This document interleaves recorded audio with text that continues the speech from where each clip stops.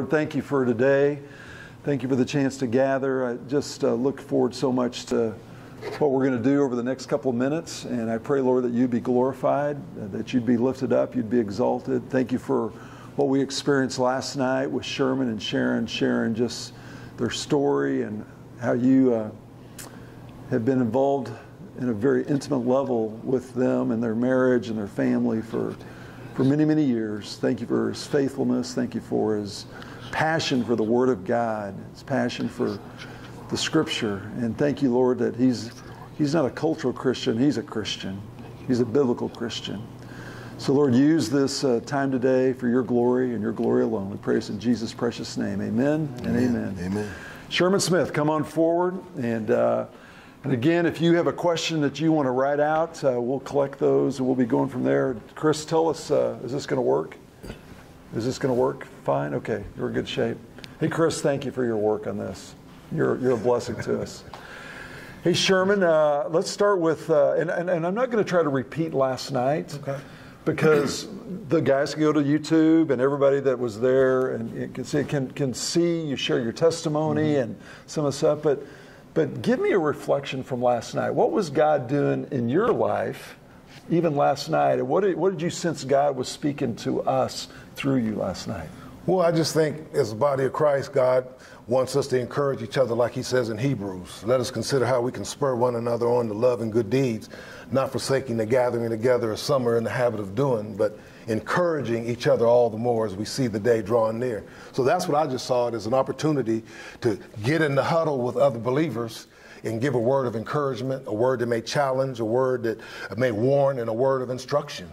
And so that's what it was. And like we started out last night, I said the goal is that God will be glorified, the body of Christ will be edified, and Satan would be terrified. And so that was the plan. And I think that that's what God did. Oh man, those three things happen big time. That's good. I got to steal that. That's a good one. That's a good one, man. Go ahead. I probably stole it from someone too. So. God will be glorified, the body of Christ will be edified, and Satan will be terrified. All right. All right, we heard it here first. We'll give Sherman credit for it, but yeah, I'm going to use that one. And Damien and I whispered yesterday. Damien's writing it down now already. That's good. And tell us, I mean, we were so impressed with Sharon last night. It's my bride, man. That was your bride. And so Jana went up and she said, that was so cool. And I don't know if she told you this, but Jana goes, you were so natural. She goes, that was my first time doing that. That's right. So, were you proud of her? Man, I've been proud of my wife, But definitely that was the first time she did it in that type of format. She's got a lot in her heart when it comes to that story about dealing. I mean, my wife was all in from the beginning. I mean, when I came to her to tell her what was going on, she was the one that had to perk me up. She had to encourage me because I was just feeling so down about certain aspects of the story. She said, hey, our family just got bigger. She was positive. Let's go meet our grandkids. She was excited and very protective of dealing. She took on a mother image for dealing. She wanted him to get the full expression of what it's like to find your father, and she was going to make sure she wasn't going to be a hindrance to that process. So she was awesome. She loved, and watching the movie, my wife may have watched the thing 50, 60 times. Every time if it comes on TV, she's watching the story. Because she loves to talk about it.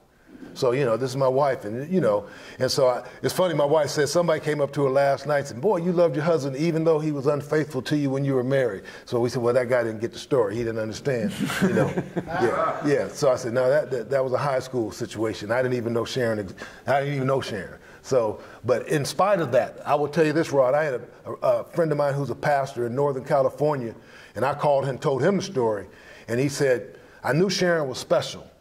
He said, but man, this proves it. He said, I want you to know something, Sherman. He said, I have people in my church who have had the same situation like yours, and their marriages have ended over that. A guy finding out that he fathered a child even before he got married. He said, marriages have ended over that. He said, so don't take that for granted, that your wife is the way she was. So Sharon's awesome, man. She's absolutely awesome. God's grace, I get to see God's grace in her. Heck, even before that in our marriage, going on 45 years, she's given me a lot of grace, no question. So we know Dealin calls you Dad. Yeah. But I actually had someone come up to me last night and say, so what does Dealin call Sharon? And she told me, but tell them what he calls her. Mama Sharon. Mama Sharon. Mama Sharon. Well, you know, so Dealin, he got his biological mom, he got his adoptive mom, and so, you know, so she's Mama Sharon. And so he's got 3 mamas. He's got 3 mamas, right. That is really special. Yeah. And Sharon loves him. And one time we were praying, and you know, praying for Dealin and all the other stuff, and we got through praying. Sharon said, I feel like he is my son. You know, she said that's how she looks at him. She looks at him like he is my son. And that's our 2 kids, our 2 biological kids are not threatened by that at all. They love it. And that's the thing we didn't talk about last night, how my kids responded to it. My daughter Siobhan and my son, the first question they asked me was, how is Mom? First question, how's Mom doing? I said, Mom's great. Mom's great. And they followed her track. Yeah. And my daughter, first thing she said was, I always wanted an older brother. That's what she said. And then my younger son, you know, it was the same thing. He said, it's cool to have an older brother. Yeah. So they've been cool. Tell us about your kids. I mean, we know about Dealin's stories, but tell us about your other 2 kids. Oh man, my daughter Siobhan is 42 years old, single, been teaching first grade for 21 years. She's a heck of a teacher. She gets Teacher of the Year, she's awesome, you know. Loves the Lord, you know, and just beautiful young lady. You know, I know she has a desire. She, you know, really wanted to be married. You know, I told her I know you would make an awesome wife and awesome mother, but, you know, for whatever reason, you know, she was not gonna marry no knucklehead. So, you know, so she's still single, and that's good. I'd rather smart woman. Yeah, I told her worst thing than not being married is being married to the wrong guy. so she's good, man, and love her. And then my son Sherman, John Thomas, he lives in Raleigh, North Carolina. We have 3 grandkids with him, and you know, he's my namesake. You know, everybody when they start talking about somebody that looks like me, everybody will look at him and say, "Oh man, you know, I can tell you can't mistake that this is your son." So, so my son Sherman, like I say, he's 40 years old, and that's my guy. So, and my son Sherman was the one that encouraged Dealin when this story came out to spend time with me. He said, "Man, you need to spend time with him." When my son Sherman got married, I was the best man in his wedding. And so he blessed me with that honor of standing next to him. And so I have a great relationship with all my kids. And they showed me grace, you know, during this whole process. Because one thing, they weren't surprised because I shared my stuff with them. And that's one thing I said when I talk to men, I said we need to share our scars with our kids. You know, it shows empathy and it also shows humility. You know, and so humility, like I said last night, it's not thinking less of yourself, it's thinking of yourself less. It's not denying your strengths, but being honest about your weaknesses and your failures. And I share my failures with my kids. You know, I said, man, hey, I didn't do it the right way growing up. You know, I was disobedient, I was sexually immoral, man, I did all that stuff. So I just shared it with them. So when the story about Dealin came out, I had to go to him and say, you know, I kind of lied to you a little bit. I told you I was this guy. No, you know, and my kids, they showed me grace. And what they say is your battle scars, when you share your battle scars with someone else and someone learns from it, that battle scar becomes a beauty mark. They see that battle scar as a beauty mark because they learn from your failures. And that's why I think we have to have enough humility to share our failures with our kids. Man, they're not going to beat us up over it. I think they'll respect you for it. Say, hey, you know what, man, I messed up. I didn't do some things right. They'll come to you. My kids come to me with stuff because they're not afraid to come to me and say, oh, he's perfect, he doesn't understand. Oh, I tell my kids, I understand a lot more than you think I do. You know, I've been out there a little bit, you know, so. But yeah, I got, including Dealin, man, I got 2 beautiful kids, my daughter and my son, man. When Sharon was pregnant and we didn't know it was a girl, I told her, I hope it's a girl. You know, I hope we have a girl first. And God blessed me with my daughter. I said the same prayer. I knew I'd be rough on a boy. Oh, so man. God, give me a girl. And he did. And Damon, you girl first. Greg Griffin, girl first. Bobby Belger, girl first. Now, I'm not against having boys first. No. But some of us need a girl first. Yeah. Well, I had all brothers and never had a girl in the house. So I just said, man, this would be cool, you know, have a daughter, you know, protect her, you know. And that's what I told my daughter as she grew up, man. I said, hey, even as she's an adult, I said, I want to protect you. I'm your father. I want to protect you. But I can only protect you as much as you'll let me. And that's what I had to tell her as she got older. You know, when she went to college and was on her own, you know, I said, I can only protect you as much as you'll let me. Mm-hmm. And I want to protect you from them wolves out there. You know, I want to protect you. And so it's funny, man. My daughter's 30-some years old, calling me up and asking for advice. I said, well, all I can tell you is here's what I think. Because when they get a certain age, I don't tell them what to do. You know, my kid's 40, 42, almost 50. I don't tell them what to do. You know, now I'm more of a friend, a counselor. Hey, here's what I think. You know, you have to make that decision. Yeah. Tell us about the grandkids. And obviously you found out you had more grandkids. Sure so tell us about them. And I told Sherman last night, I whispered to him, I said, how old is your youngest? He says he's 6. Mm-hmm. And he's the one at the very end of that segment where just breaks out a huge grin. He's got the cutest smile, man. That kid's got energy. I can tell he's got energy. Oh, plenty. So tell me about those grandkids. Well, I tell you what, first about the grandkids, you know, it's a promise that God gives us in Psalms 128. You know, when he says, and you will see your children's children. I thought about that. You know, when God revealed to me that I had a son, and I thought about Psalms 128, that's one of the last verses there, and it says, and you will see your children's children, a promise that he gives to a man that fears the Lord. I said, God, you're fulfilling a promise that you gave me, that I get to see. I knew I had 3 grandkids, but I get to see my other 4 grandkids through a child of mine. So that was a promise. So, you know, my son, when he got married, my son, Sherman, when he got married, his wife that he married, she had a child when she was in high school. And so when Sherman was a senior in high school, his wife-to-be had a child. And so when Sherman first got engaged to, her name is Takara, when he got engaged to Takara, he said, Dad, how do you feel about me marrying someone that already has a child? I said, that's on you. That's your decision. You know, I said, it can be tough, but it can be great.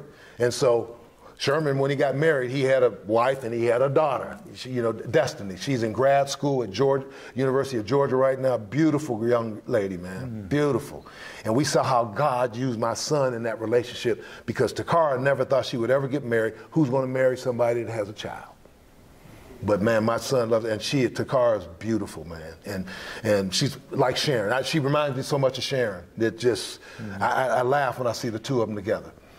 But so we have our 21-year-old granddaughter at the University of Georgia, beautiful, and then we have Dylan's oldest son, little Dylan. He's 21 years old. He's at the Indiana University, and he was playing football, and he started out at Miami University and ended up transferring to Indiana University when his dad went there.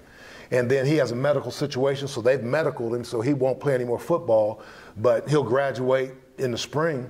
He's smart, he's gonna graduate in the spring, and he'll go on to life after football. And so then we have Desan. That's my next oldest grandson. I believe Desan's 19 years old. And Desan's a true freshman at Indiana University. He's a stud. He's the stud on that program right now. He's the highest rated recruit that they've ever had at Indiana University. And so, and he's a true freshman, and he's committed to Ohio State initially. Yeah, committed. And then decommitted. Yeah, because so, we're talking legit here. Yeah. He committed to Ohio State. I mean, he had his junior year. He had more offers than any other junior in the country. He had numerous offers. Everyone was offering this cat, you know. So, but he committed to Ohio State. Dad ends up at Indiana University. His older brother, his younger brother's there. His older brother's going to go there, and he just said, well, I want to play with my brother. Dylan's there. He said, I want to go play with my brothers. And the bonus is my dad will be there. Because Dylan had told his boys when they start saying they wanted to go to IU, he said, nah, don't come here because of me, because I might leave. He said, if I get a chance to be a head coach, I'm going to take it. So the boys knew when they came there that there's a possibility their dad may leave, and he did. He ended up leaving, going to Notre Dame. So Desan is there, and then there's Day. Day is 17 years old, 18 years old. Day's in his senior year. He's the first one to commit to Indiana University. He started the whole thing rolling, and now he's decommitted, and he's going to University of Cincinnati. Dad's not there. Brother, you know, so he's decommitted. He's a stud too. So Dylan got something in his Dylan, man. Those boys are something else. And so and then there's my twin grandsons through Sherman. They're the 9-year-olds.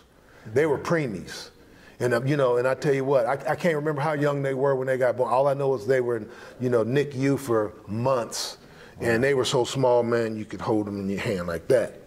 And I just look at, when I see those two guys, Isaiah and Sherman, and that, that's his name, because when I had my first son, I told my father, I said, my first child I'm going to name after you, because I love my dad that much. So I'm going to name after you. But Sharon and I had this S thing going by then. It was Sharon and Sherman. Our daughter was Siobhan. I said, man, I can't name, we got to keep this S thing going. So I named my first son Sherman John Thomas. So my father's name is John Thomas. So I gave my father's name as his middle name. So then what my son, when Sherman had his child, he named one of his sons. His son is Sherman, named him Sherman also. So Sherman John Thomas. So we got that going there. So I got Isaiah and I got Sherman, my twin grandsons. So and then little one, DM. What's his name? DM, D-I-E-M. That's how he spelled. So Dealin's and my daughter-in-law. I got to talk about her too. Dealin's wife, Darnell. Man, she's beautiful, beautiful lady. She's in the movie. She's in the movie, man. She's something. She is special. My sons are blessed, man. They got beautiful brides, man. They got beautiful women in their life. So Dealin and them got all the D things going. They, Dealin, Darnell, Dealin, Desan, Day, DM. So he got the D thing going. So, but man, blessed to have 7 beautiful grandkids. Blessed, man. So cool. I told the story last night, the little Sherm story. Let's repeat that, because that story's that's a cool story. And we visited with this yesterday from the airport. I wanted to hear the version. He says, well, Sharon tells it better, but I wish she was here to share it too, because you guys together, it's just a cool story. Yeah. Well, just, after I recruited Dealin had a picture of himself in his dorm on a poster, and guys were walking there, and I think some of it was during the time when I was there, and they didn't know, and then some of it was after I left. Guys would come in and say, that's your dad, isn't that your dad? He said, no, that's Coach Sherm, he recruited me, and no, that's your dad. They just look at the picture, and so they weren't buying it, and they would just call him Little Sherm. So we'd be out on the practice field or whatever, and I wouldn't hear it, but they would say, hey, Little Sherm, you need to come over here. So they just kept, man, that's your father. Years would go by, and people would look at that picture and say, hey, man, is that your dad? No, that's not. That's Coach Sherm. No, man, that's not your dad. So we had that going. And then when I got, in 2014, when Dealin came out to Seattle to do an internship for me, yeah. And so we're there, and it's during training camp. And it was a year after we just won the Super Bowl. So, man, it's a big deal. And he's out there, and he walked in there, and guys start saying the same thing. Marshawn Lynch, and Marshawn was calling him Little Sherm, Hey, Little Sherm, And so he said, man, you guys walk alike, talk alike, your mannerisms, they're going through all this stuff. And I'm not paying any attention to this stuff. I said, why would I think that he's my son? And so the funniest part was when Coach Pat Rule had an office right across from mine, and Pat is an animated, funny guy, and he comes over and says, look here, man, there's absolutely no way you guys cannot be father and son. No way. He said, this is crazy. He said, don't even. And so Pat, get out of here, man, you crazy. And, you tell us we all look alike and all that stuff, so just believe it, so get out of here, man. So, and that was it. So people on the field, Pete Carroll said something to him. Pete Carroll said, it's crazy, Head coach of the Seahawks. Head coach, he said, man, I just watch you two guys. You're just too, he said, this crazy. And somebody said, there must be something in the water in Youngstown because, man, you guys just look too much alike and act too much alike. And so that people were calling him a Little Sherm. So what did Pat Rule say when he found out that his 2014 statement? It's funny. You mentioned Pat Rule. Pat called me. I got to get on his case. He just called me the other day, and I wanted to talk to him about it because we had talked before it came out because I retired before that, and then we hadn't talked for a while. And so I wanted to talk to him when he called me the other day, last week sometime, just to say something to him. Because when I called him back to leave him a message, he called me and it went to voicemail, and I left him a message. I said, yeah, I can't wait to talk to you about Dealin. About this. Yes, I can't wait to talk to you about Dealin. And so I haven't heard back from the guy, so I'm going to get on this case today. There you go. I should call him right now. Wake up, Pat. Hey, so we had a really cool conversation last night with Chris Smith. Chris played at Notre Dame, played here with the Chiefs. They met for the first last name Smith. Yes, he was from Cincinnati. I mean, there's all these crazy connections. But he mentioned that he is really dear friends with Theodis Brown, who Sherman played with in Seahawks days. And you haven't seen Theodis since 1983. Yeah. And Theodis is going to come tomorrow night to First Baptist and see Sherman for the first time since '83. He told me, I got a note this morning, he's coming. Oh my goodness, man. So isn't that and the movie's connected you to people that, I mean, talk about this piece, because it's really crazy. That's crazy, man. Just see Theo came out to Seattle. Man, like I said, we were teammates for a couple of years. I just blew my knee out. I had a knee injury, and so I think we traded for Theodis. And he came there, and I mean, he helped pick the team up, and, you know, we called him Bigfoot, you know, because brother had some big feet, man. So we messed with him, but he's a heck of a running back. Great guy. Like I say, haven't seen him since early 80s. So to be able to see him on tomorrow night, that's a blessing. Yeah. Because we were good friends with he and his wife, and, you know, football separates us, and, you know, some guys, you stay in contact with some guys, and some guys like tomorrow, Theo and I haven't seen each other in over 30-some years, but you'll see when we get together, man, it'd be like nothing's been lost, because we have that relationship that we have from playing, being teammates and stuff. So I look forward to being able to see the guy. Now, you've been part of great teams, great people, playing days, coaching days. You and I share some friendships. Jeff Kemp, Steve Largent, Ron Coder. We talked about Coder yesterday. You know, and I don't know Eddie George, but just talk about the influence of those men on your life. And you mentioned something last night about kind of who you hang with is who you become. Talk about this. I know God blessed me in my Christian walk. God had me in the right place at the right time with the right people. You know, Ken Hutcherson. First of all, when I prayed, God, I need somebody to show me. You know, and Ken Hutcherson was that guy that God used. And I think that's an example that can encourage all of us. Everyone's looking for Jesus. You know, the story in Luke 19 of Zacchaeus. Zacchaeus wanted to see who Jesus was, and said people got in the way. So he had to go climb a sycamore tree. And I always said that Ken Hutcherson was my sycamore tree. He helped me to see Jesus. And so God had him in my life. And I always say, man, God only knows where I would be without Hutch being that example for me. So that's why I try to encourage men to say, man, somebody's looking to see Jesus. Are they looking at you? You might be that sycamore tree that makes a difference in their life. You could be that guy. I know, you know, Hutch was a sycamore tree for me. I needed a sycamore tree. I was critical of men that were getting in the way when I wanted to see Jesus. Then I became that man that got in the way. You know, I became that guy. And so, man, it really motivated me. Once Hutch told me, hey, man, stop telling people you're a Christian. You're making it tough on us out here. So I said, man, you know, I saw what I had become, and it really changed my life. So I thank God for Ken Hutcherson, just the impact he had on me, how he lived it before me, how he loved me. You know, he wasn't preaching to me. I would go to him and confess my stuff to him, and he would laugh, man. He'd laugh at me, you laugh with me, and then love on me and give me the word. He was like Jesus with the woman caught in adultery. He didn't condemn me, but he would say, go and sin no more, you know. Yeah. But he just loved on me. And so that's why I think when he came to me, my heart was open. And so, like I said, guys like that. I was out in Seattle with guys like Jim Zorn, strong Christians, Steve Largent, strong Christian, Norm Evans, strong Christians, Dave Brown. God surrounded me with some godly men. I was blessed, man. I was surrounded with some men that were serious about walking with Jesus. Yeah. And they impacted you. Oh, absolutely. And they were game changers. They were game changers, all of them, every last one of them. You know, even in my disobedience, these guys influenced me because I was convicted by their lifestyle. I was convicted. I knew what I wanted to be. You know, I was saying what I wanted to be, but my feet just weren't going where I was saying in my head. The difference between 18 inches makes a difference.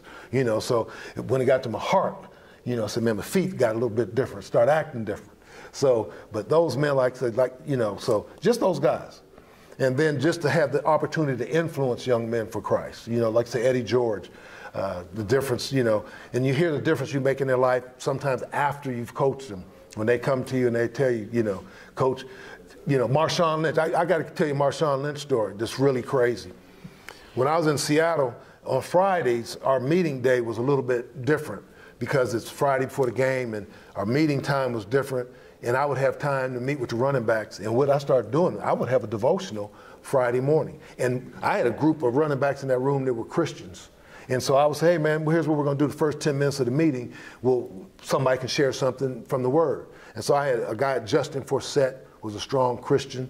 And Leon Washington, we had guys. So between the three of us, we would take turns. And so Marshawn would just sit there and listen to him. So something happened later on in the year where we couldn't meet, had that 10-minute meeting. And Marshawn Lynch walks up to me. We'd missed about 3 or 4 of them. And Marshawn Lynch walks up to me, and he always called me boss man. He said, boss man. He said, man, when are we going to start having our talks again? He said, man, I missed that. And I just know he was just sitting there, man, you don't think he's listening, man, but he was listening. He said, you don't think I'm listening? He said, I'm listening to what you guys are talking about. He said, I might not say anything, but I'm listening. And he came to me and said, when are we going to start having our talks again? Wow. So, you know. And if you know who Marshawn Lynch is, that's a statement you wouldn't publicly expect to hear, but privately he came to you and said, man, this is valuable for me. This is really important for me to hear. Well, he, and not to even protect him in a sense, but he is one of the most misunderstood guys because some people look at the outside persona. Right. This cat is gold, man. He has a heart of gold. He is smart, intelligent, loving, faithful, giving, all of that stuff. And he was a great football player. I just knew as a running back coach, guys would talk about wanting to play. I said, if it were up to me, Marshawn would never come off the field. He'd play every down. If he could, you just stay out on the field because he was that good. I thought every time he touched the football, he could score. And so, but giving, oh man, misunderstood. Beautiful guy. Beautiful. I don't care what happens. You know, he got in trouble a little while ago with a DUI, and I texted him. I said, this does not define you. There you go. It doesn't define you. You do too much good stuff, and you're going to continue to do too much good stuff for this to define you. But he's a beautiful guy. Eddie George, that's my guy. You know, so Eddie is the one player that I had that I would tell all my rookies, follow his example. Just do what he does. On the field, off the field. Just follow his example. You'll be okay. Because Eddie and Marshawn led in different ways. They were both highly respected in that building. When one of them spoke, everybody listened. You know, Eddie, everybody listened. Marshawn, but they were just different, and I respected their differences. But Eddie was just, the way he carried himself was a little bit different, and I just said, yeah, man, you know, just follow his example.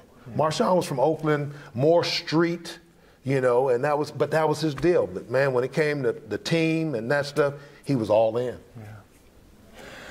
So he shared last night 32 years coaching, 5 high school, 5 college, 22 National Football League. Just give us a picture of each of those seasons of your life and what God was, how you used you at the high school level.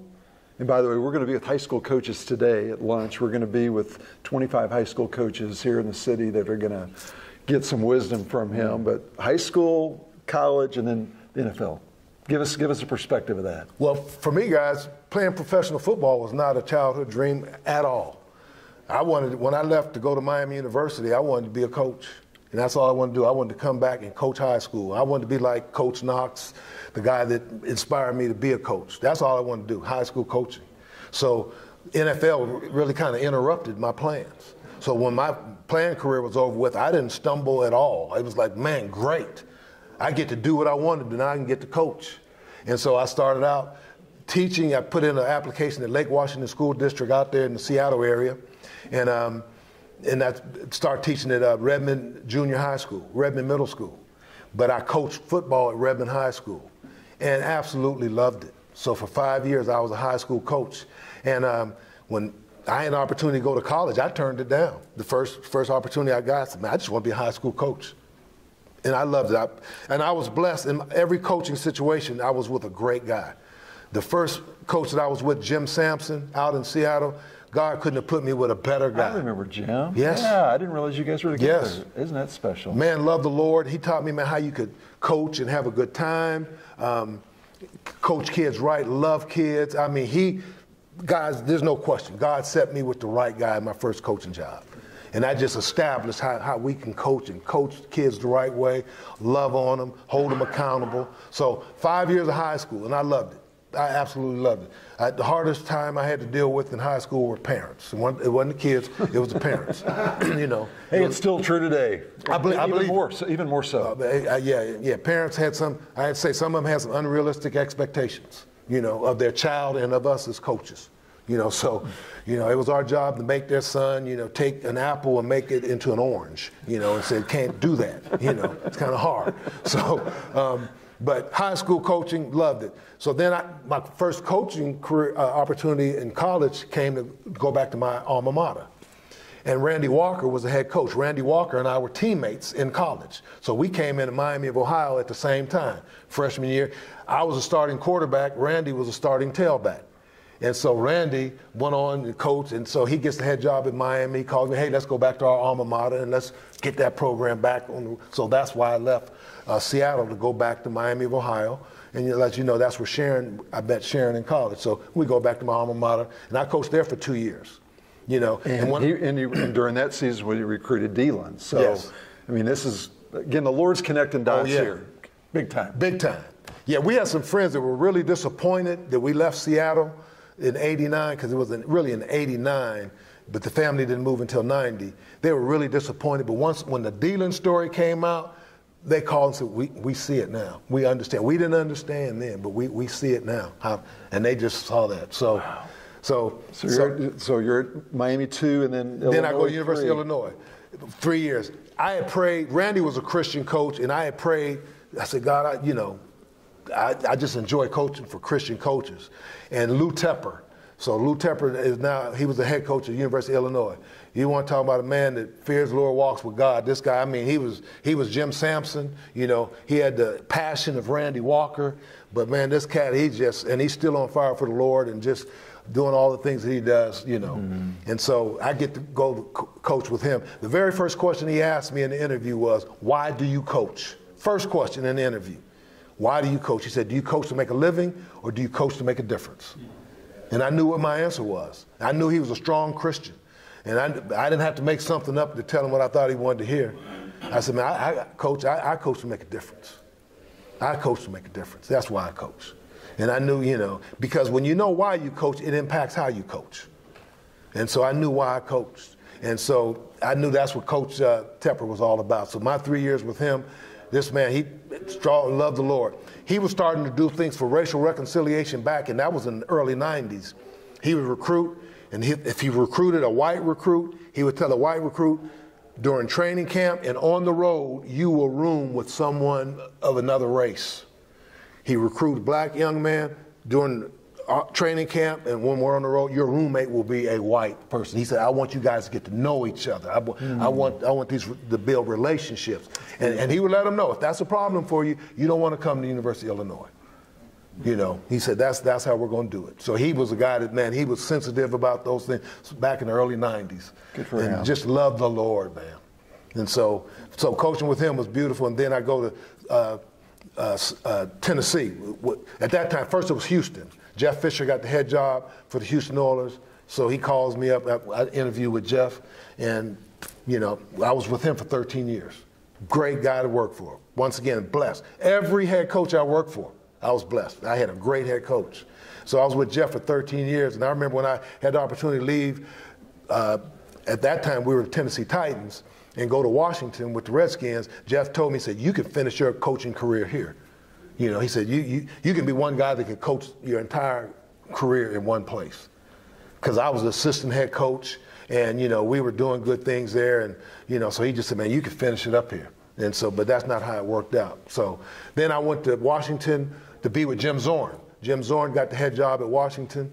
That was a great 2 years for me, one of the toughest 2 years in coaching that I ever experienced. That experience there in Washington, you know, not to throw any shade on what was going on there, but it was a tough situation. The ownership, management, it just wasn't right. It was oppressive. When you were walking that building, it just felt oppressive.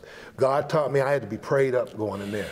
You had to be prayed up, man, go in that place, because it just wasn't right how things were done. And I called it, when we got fired after 2 years, of mercy firing. I said, Lord, thank you.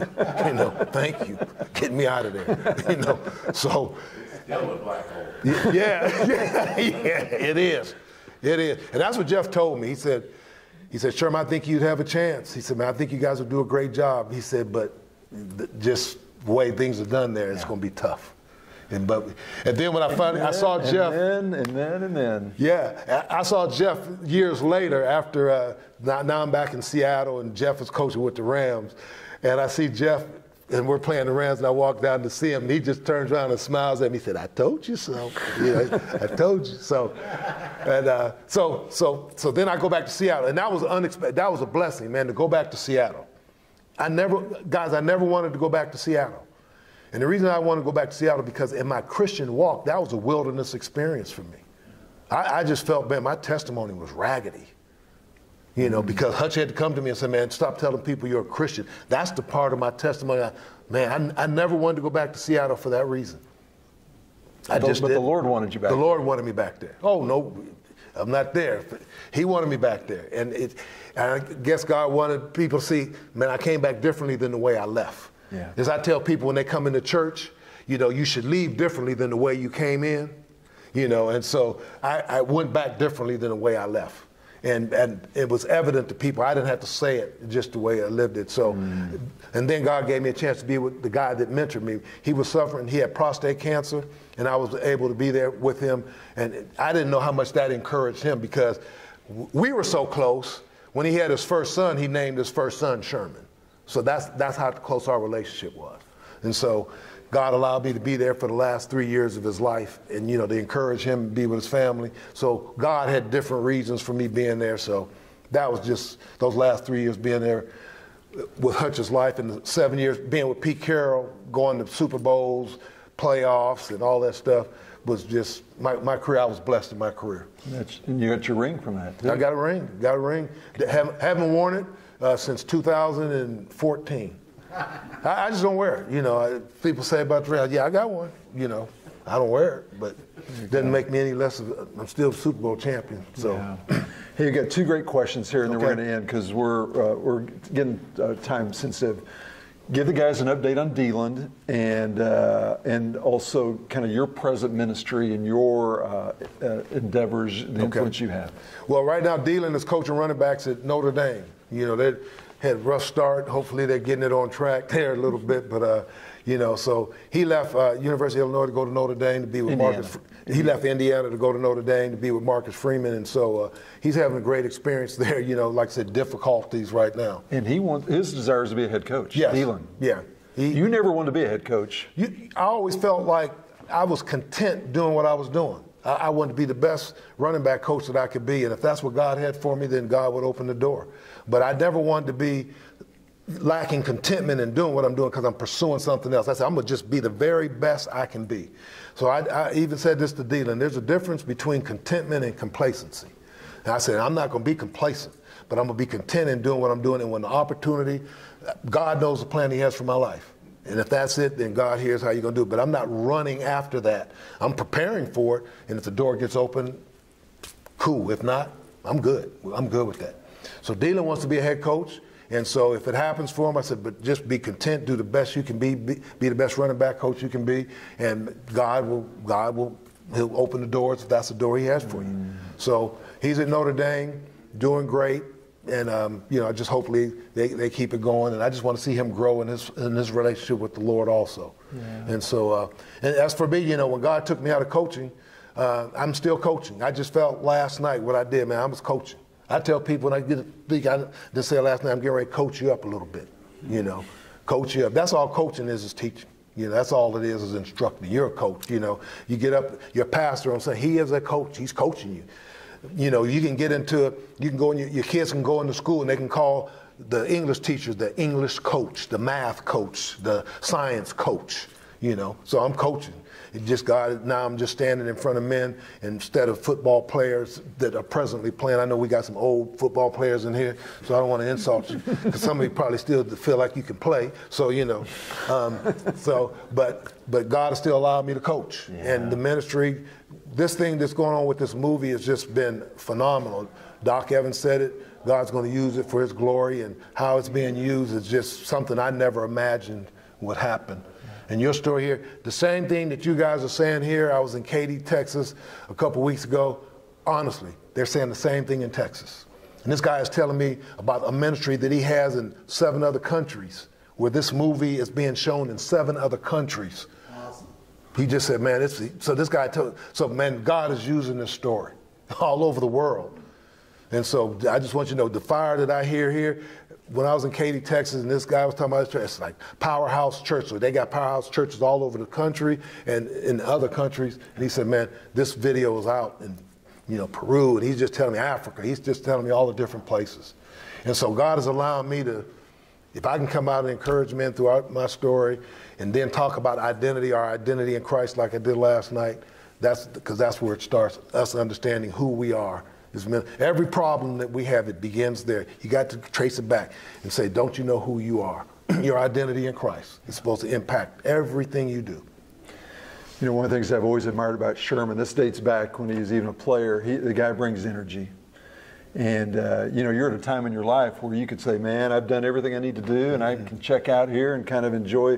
But I sense more energy now than you've even had during your coaching days, because you see some eternal things that we can see in your life. So thank you for your energy. Well, thank you. So what's one of your favorite promises from God? There's last question. And how can we pray for you and your family in this new season, that God's got you in? Well, I just think one of the promises from God, really, it's Psalms 128, where God says, blessed is everyone who fears the Lord. He says, you will surely eat what your hands will work for. You will be happy and it will go well for you. Then he talks about your family. Your wife will be like a fruitful vine within your house. Your children like young olive trees around your table. He says, surely the man who fears the Lord will be blessed in this way. Then he talks about you'll be blessed in Jerusalem and Zion, and you'll see your children's children. So God has fulfilled the promises. I'm seeing my wife. She's a fruitful vine. Her ministry, I'm seeing her grow and become the woman of God that God wants her to be. I'm seeing my children, how they're fruitful and how the things that they're doing. So God has fulfilled those promises to me, and just in my own individual life, how God has allowed me to be taking a guy that was rebellious, disobedient. If there's hope for me, if God can use me, God can use anyone. If God gets your heart and you say, God, I want to be the man of God you want me to be. I know, that's why I tell God, you know my heart. God, you know my heart. I want to be the man of God that you want me to be. I want to serve you. I want to be a difference maker for the kingdom. I want you to be glorified in my words, my work, my worship, my conversation, my conduct, my character, being intentional about it, getting my mind right, setting my mind on saying, God, I want to serve you. I want to make a difference. And so that's the promises that God has given me. And so I hold God to his promises. When we got fired in Washington, Jim Zorn gets fired. I'm driving home, guys. I'm driving home. It's 3 o'clock in the morning because we played our last game in San Diego. And we're fired. I know we're fired. And I'm driving home. And I quote Ephesians 2:10. I'm in the car. God, you said that I'm your workmanship created in Christ Jesus to do good works that you prepared ahead of time for me to do. I said, now you said that. This is me. If somebody would look in the car, they said, that guy's going crazy. And I'm in the car and I'm screaming, show me the work you have for me to do. Show me the work. You said I'm your workmanship. You said there's works for me to do. Show me the works. And that's what I did. I said, God, that's why I keep saying, God, show me the works. Because you said it. Amen. And I hold God to his word. And he's been faithful. Wow. How can we pray? How can we pray for you? Man, just pray that, just continue to glorify God in all that we do. Pray, just specifically and generally, man, that God will be glorified in everything that I do, and that the ministry, and that men will be encouraged, women, whoever hears the word.